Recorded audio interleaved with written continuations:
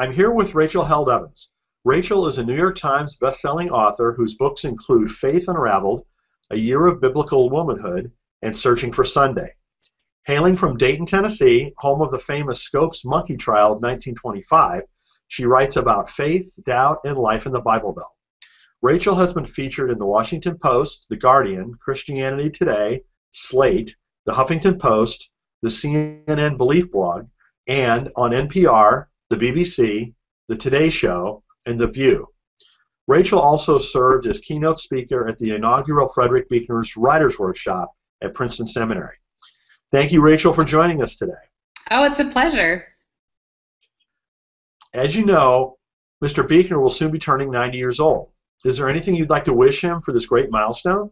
Oh.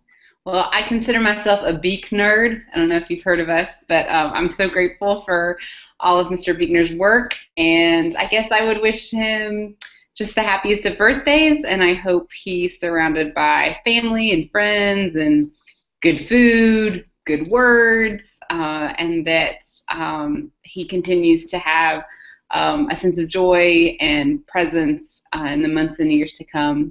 We just celebrate with him here in the Evans home all the way in Dayton, Tennessee, and wish him many more. Well, thank you very much, Rachel. I'm sure Mr. Buechner will greatly appreciate hearing from you. Next, can you tell me how you first learned of his work? Oh, well, with Buechner, it's kind of like, you know, when you learn a new word and then all of a sudden you see it used over and over again.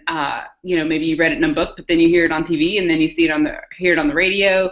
It was kind of like that for me, where I think the first time I ever read any of his words was in the inscription at the beginning of A Prayer for Owen Meany, which is one of my favorite novels of all time, John Irving. And it was the quote about how if there was no room for doubt, there would be no room for me, talking about faith.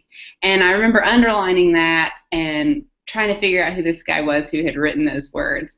And then just a few weeks later, a very dear friend of ours died suddenly. He was like a second father to me. And at the funeral, someone read the very famous "Listen to Your Life" quote.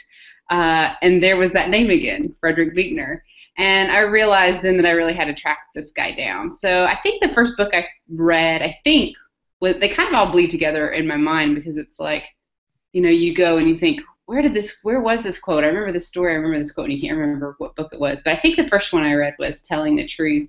And then I started talking to my writer friends about what I'd found, and they were all like, yeah, we've been on to Frederick Buechner for a while now. Like, welcome to the club. So I was a little late to the party, I think, but it was a few little breadcrumbs that led me to his work.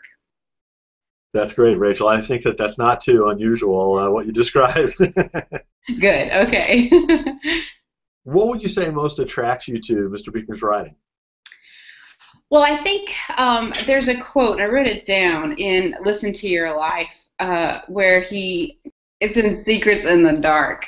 There's a quote in Secrets in the Dark where he says, faith and fiction both involve the concrete, the earthen, the particular more than they do the abstract and the cerebral. And I think that's what I appreciate most about his writing, is that it's concrete and it's earthen and it's particular. And when people write about faith, there's always this sort of tendency to float off into abstractions and get overly cerebral. And we all know he could have done that because he's super smart and one of the greatest thinkers of our time. And yet every word is so rooted and grounded in actual life. And so I appreciate that, not just as a writer, but also as a person of faith who's always looking to understand, what does my faith mean to my senses? You know, how can I touch and taste and feel and smell this? I don't want to just talk about the kingdom of God like it's out there. I want to talk about, what does it mean? Like Buechner did this, you know, instead of talking about church, he would talk about the friend who drove many miles to come and see him when his daughter was sick and he was stressed out. And, you know, it's putting flesh on what it means to be a person of faith and a Christian, and what it means to be part of the kingdom and part of the church. And so I guess I appreciate the earthen, concrete nature of his writing and of his faith, and it's been a huge inspiration to me.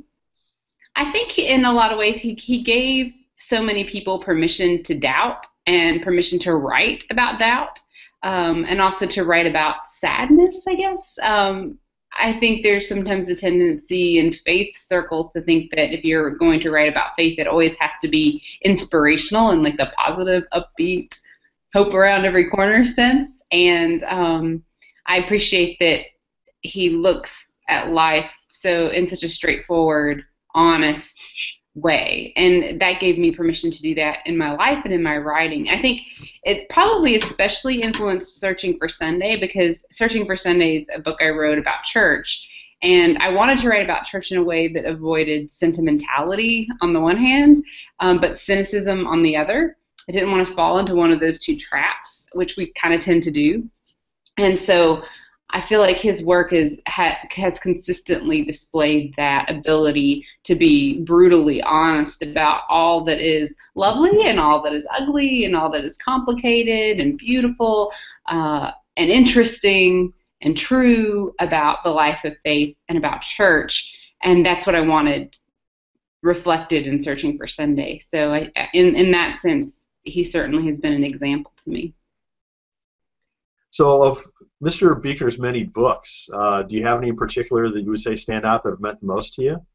No, because like I was saying before, it's like I'll remember, oh, I read there was a story, or Buechner said something about this passage, and then it's like I have to comb through like all of the books to try and figure out where it was. And so it's sort of like there's pieces from each volume, whether it was a collection of his sermons, collection of essays, that have meant something important to me. So it's really, I could never pin down one book, because half the time I don't know where I originally read whatever it is that is sticking with me or that I recalled in a moment, which I suppose speaks to his the prolific nature of his writing.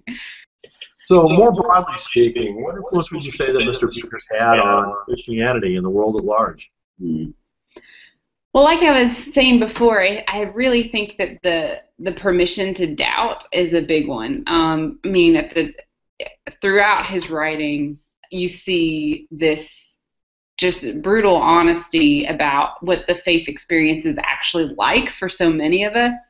And as somebody who's a writer in Christian publishing, I've often felt that part of my experience was unwelcome in church or in publishing or in the culture at large. And so when you find somebody who's writing about doubt in such an honest and compelling and thoughtful way as part of faith, not as something that's in opposition to faith, it's incredibly freeing. And I think that most of the people I know who are also Buechnerds and who love his work say they love it for a lot of reasons, but the one I hear most often is because it gave me permission to doubt and permission to talk about my doubts honestly, so that we weren't just kind of sweeping them under the rug and pretending like they weren't a part of our experience. So I think that's a pretty big deal. I would totally agree. I realize this next question is difficult, but if you were to sum up Fred's writing in a few words, what would you say? I know you sent that one ahead of time, and I was like, ooh, that's a tough question. I don't know. I guess generous is a word that comes to mind, just not simply because of the prolific nature of his writing, but also with how generous he was with his own story and his own experiences, which as a writer, I understand does cost something sometimes, and that it's not easy to sort of bleed all over the page like he often did. And so, yeah, generous is a word that comes to mind. And also kind. I don't know Mr. Buechner. It sometimes feels like I do, but I know that he placed a high value on kindness, and one of my favorite quotes ever, one I use in Searching for Sunday, is, if you want to be holy, be kind. And so I know that kindness was a value that he had, and it's one that as I get older, I'm appreciating more and more. Somebody once said, when I was young, I valued people who are clever, but now that I am old, I value people who are kind. And so I appreciate his leading the way in that regard. So generous and kind are two words that come to mind. Excellent. That's wonderful. So, Rachel, this has been great. Before we finish, is there anything else that you'd like to pass along?